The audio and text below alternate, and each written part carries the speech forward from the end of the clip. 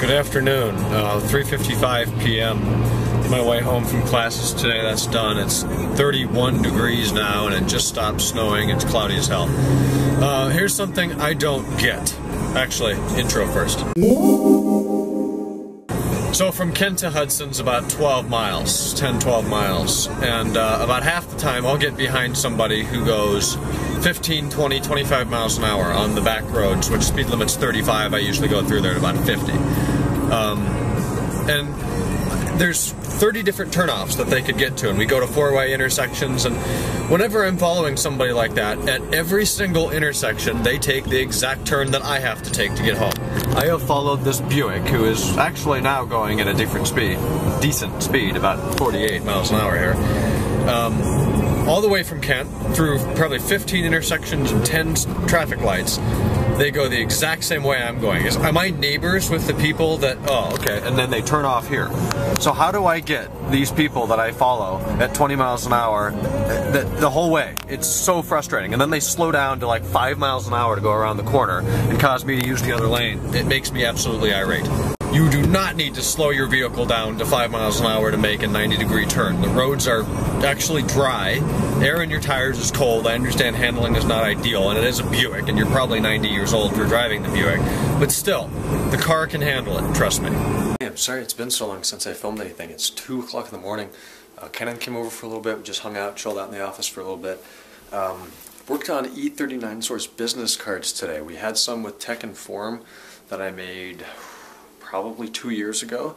They were decent. It's always nice just to have something in my wallet. If I'm out, somebody needs to send me an email. They want my number instead of having to find something in a pen and write it down, or if they don't have their phone or whatever, it's nice to have a card to just say, hey, here's my contact information, and everything they need's right there. So now that E39 Source has kind of stolen the spotlight, at least for us from Tech Inform, it's been nice to go in and create a document that I think looks really nice. It's simplistic, it's elegant, it just has the information on there we need. I'll show you in a little bit. I have an exam tomorrow in the Intro to Aeronautics class, so I'm going to pull open the PowerPoint documents on here. There's two, and go through those. It should be pretty simple, just talking rotary and combustion engines. A little bit of history to flying. It actually started 4,000, or yeah, like 4,000 BC, or something sounds really bad there. It was a long time ago. It was Chinese. It was gunpowder. Then we had lighter than air balloons and that Montgolfier gas, or whatever they called that, which they thought by having a fire and filling it with a balloon it created some sort of magic gas. They didn't know that hot air is lighter than cool air, thus would rise due to density and pressures and whatnot in the atmosphere.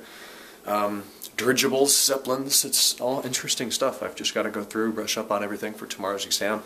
That's the only class I have tomorrow. Good thing about exam day is you pretty much leave when you're finished. So that could be a 15 or 20 minute class. There's only 30 questions. It should be pretty good. Versus the standard hour and 15-minute class of lecture. So tomorrow will be short. Do a little bit of studying tonight, get in there, finish that up tomorrow, Thursday, last day of classes before break. The first class has been canceled. The professor took a week. So we only have two.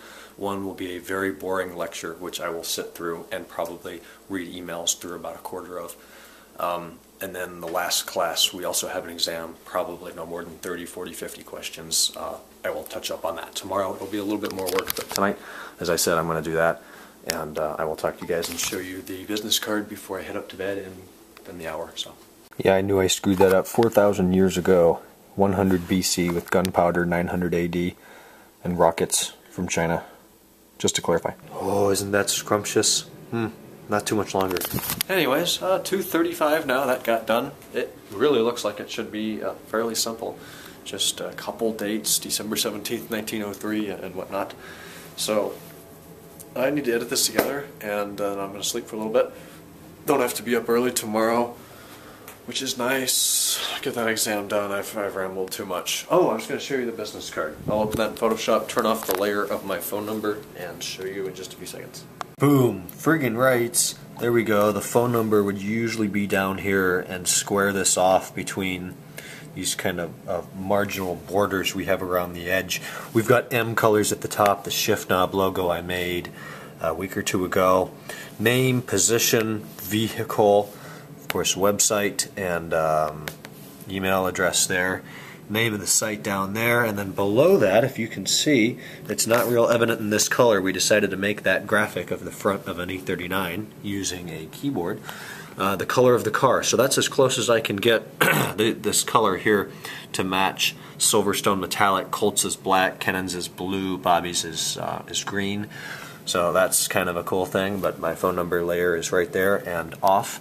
But let me know what you think. I do have a couple printed out in here, but then they have my phone number on them, and most of you guys probably already have seen it leaked places before, but I don't need to go post it out there again. So that's what it looks like. Leave me some comments, and I'll talk to you guys tomorrow on the 20th of March 2013. Thanks for watching. Good night.